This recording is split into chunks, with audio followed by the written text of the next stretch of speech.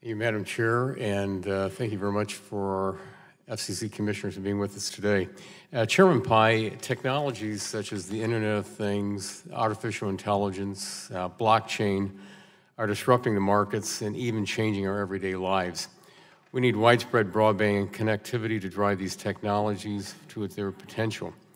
Is the Commission focusing resources on learning more about these emerging technologies and how critical broadband access is to this discussion? We are, Congressman, and thank you for that thoughtful question. I've personally spent, both in my because of professional obligations and personal interest, a lot of time thinking about these issues starting in the fall of 2017.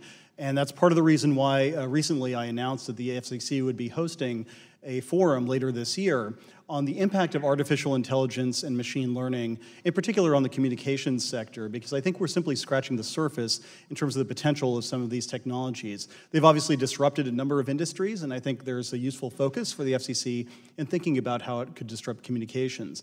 Similarly, I've been looking at a number of other technologies, virtual reality and augmented reality, blockchain, connected vehicles and the like.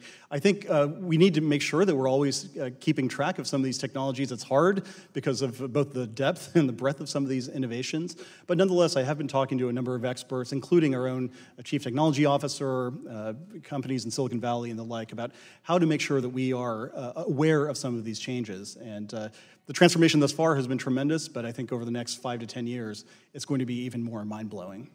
Well, thank you.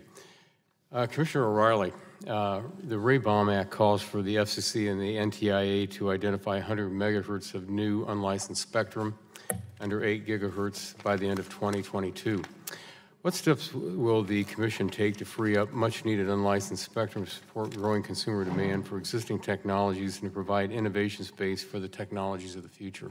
Absolutely. Thank you, Congressman. I know the answer to your previous question, Chairman Pai. I would say also don't forget about narrowband. Narrowband IoT, very important, but I don't want to get sidetracked. To your point on licensed, the Commission, with the Chairman's great leadership, is going to move forward on a number of things, including in 6 gigahertz, where we're going to hopefully, assuming that an NDY or NPRM is adopted later this fall and move to order sometime next year, provide additional spectrum for unlicensed purposes. We've also been working, Commissioner Rosenworcel and I have been working extensively on 5.9, and I've also raised the question of whether 4.9 may be a place that we can work with to have unlicensed bands and services, because we have reached a maximum capacity. 5 gigahertz is getting rather full in terms of services. 2.4 is already full. So unlicensed is going to have to be a very big portion of our consideration going forward.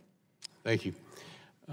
Commissioner Carr, earlier this week, the House passed the Precision Connectivity Act, and we've all been hearing a lot of questions coming from us, especially when we're talking about rural broadband and getting that access out there. This is a bipartisan bill that I authored with my friend, the gentleman from Iowa, Mr. Lobzak, which directs the Commission to set up a task force and collaboration with the Secretary of Agriculture, identify and measure gaps in broadband availability and develop policy recommendations to promote rapid broadband expansion on agricultural land. Do you believe the Commission can execute the requirements of the Precision Agriculture Connectivity Act? Thank you, Congressman. Yes, I do, and I think it's an important issue, as you point out, the intensive amount of data and broadband that's used in agricultural today is quite mind-blowing. When you get outside of D.C., I was in Moline, Michigan, and you see the high bandwidth uses from connected combines to drones that are taking detailed images down to the tiny dots of a leaf on a crop. We need to find ways to get high-speed broadband for farmers and ranchers. And I think this bill is one way that's going to do it.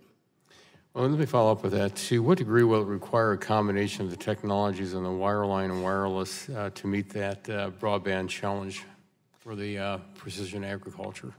Ultimately, it's going to require a mix of technologies. Fiber is going to work in some places, fixed wireless in other places. We're seeing a new generation of satellite technologies that can also help. So we're going to have a lot of different technologies that are making that last mile work. Okay, well, thank you very much, Madam Chair. I yield back the balance of my time. Gentlemen.